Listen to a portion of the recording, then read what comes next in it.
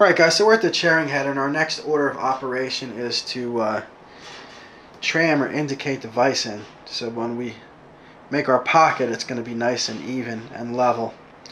The cherry head is not, in fact, the same spindle size as a J head.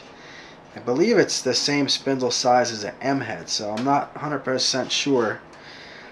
But that brings up our next problem is I have my indicoil for a J head,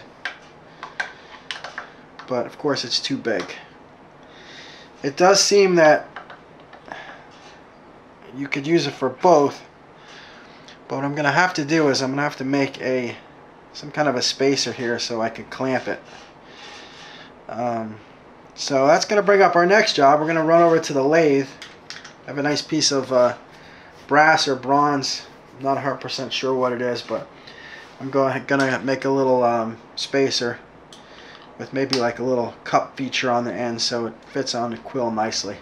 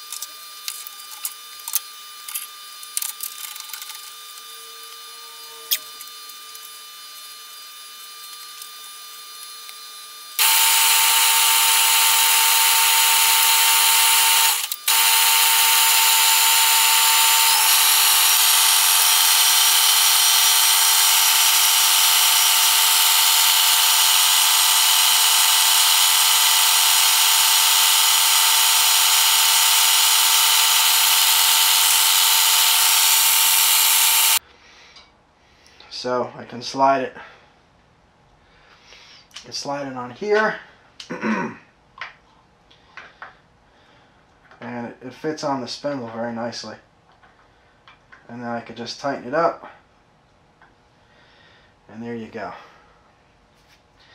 So let me set up the indicator, and then we could tram the head in, and then we could talk about making our cut.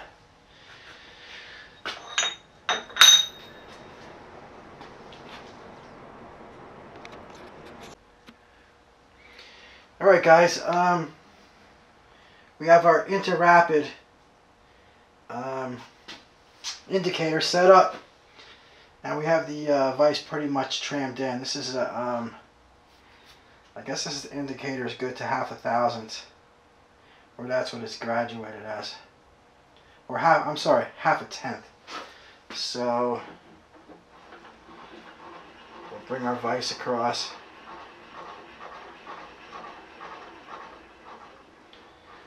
And it may be moved 2/10, and you can see that we're actually engaged because it just fell off as I got past the jaw of the vise. So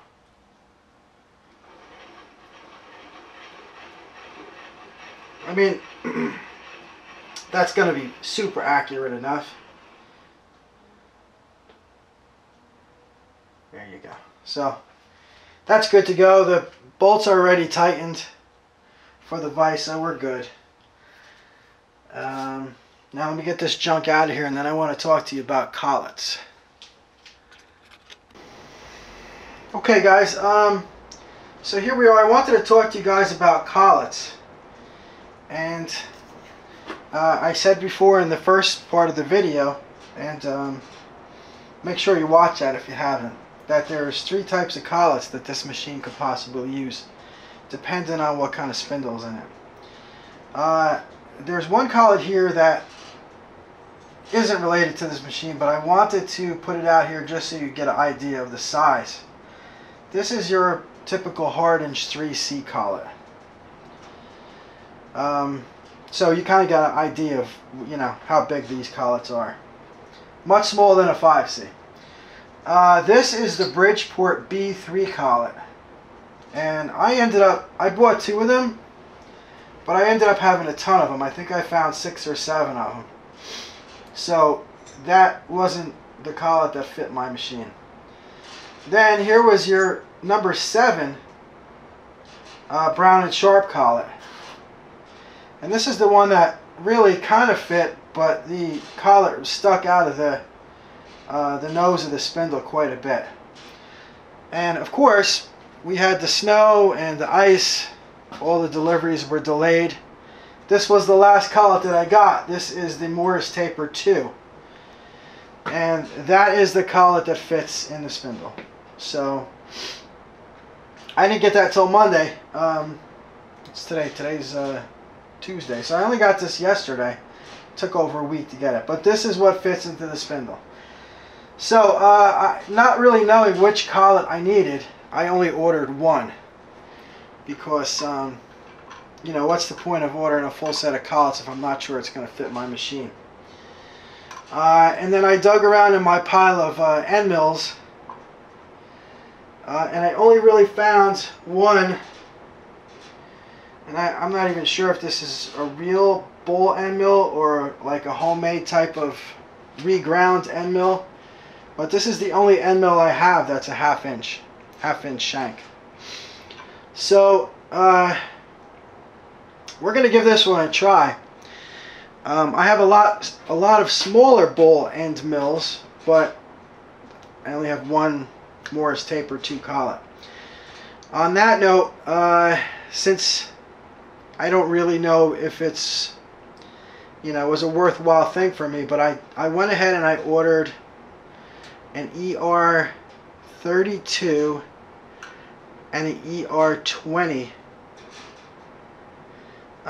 Morris Taper 2 collet chuck. So that might well serve me better, the ER collets in the Morris Taper 2. I don't know. Honestly, quite frankly, I don't know how often I'm going to use this machine. But I think we're going to try that, and if I do use it a lot and I see that I need it for other things, I'm going to go ahead and you know, order some more. But let me get this set up. I can show you the Morris Taper 2 in the quill. Okay, I can show you the Morris Taper 2 in the quill. And see that's hitting the drawbar now, so it's right up there. Whereas it seemed like the Brown and Sharp 7 did fit. It doesn't have a lot of jiggle room in there, but you see all the stick out I had, and I didn't think that was appropriate. So and the thread seemed to be the same. So let me get this set up here with the end mill.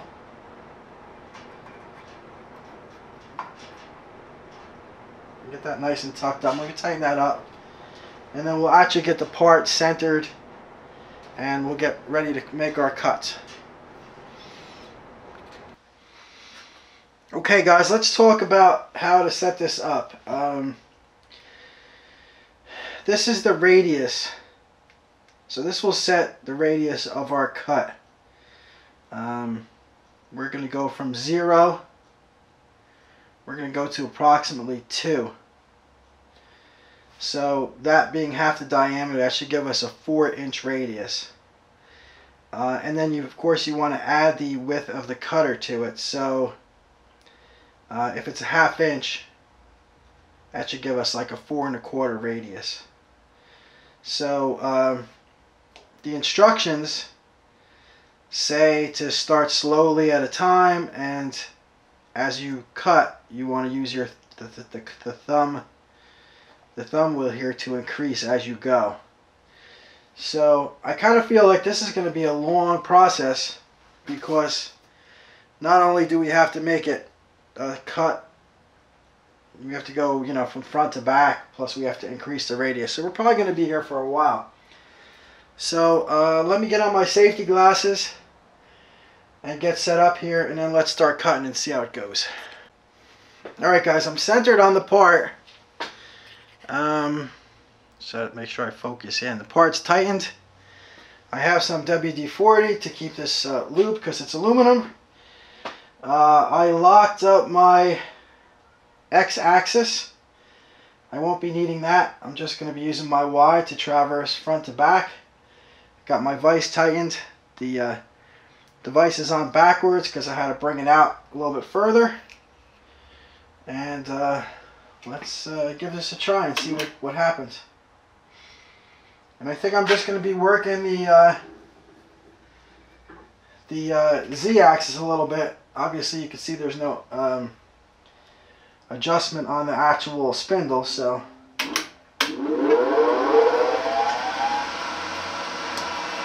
that's the only motion that I really need.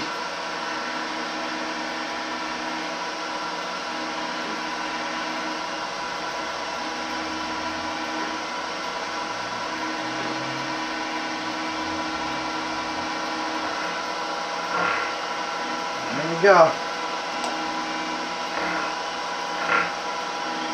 We have action.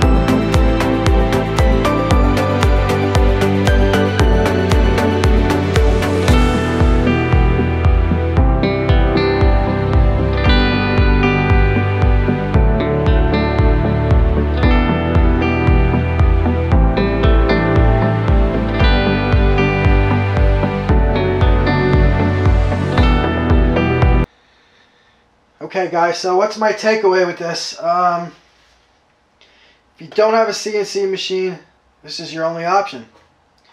If you have the cherrying head, you might as well use it for something. Don't think this is really the application that it's designed for. I think it's for probably more precise die work, but it did what I needed it to do, and you know, I'm happy that I spent an hour messing around with it, and you know, getting something done. So there you have it, folks. Okay guys, so we're at the 56 Bridgeport, and this is what I made that part for. So it's just going to sit on the ram, and it's going to hold this from spinning this way. You can see it. It's not exactly the proper, I guess the radius or the diameter doesn't exactly fit on this, but it keeps it from spinning this way and this way. I can tell that already. So that's a job I'm going to call done.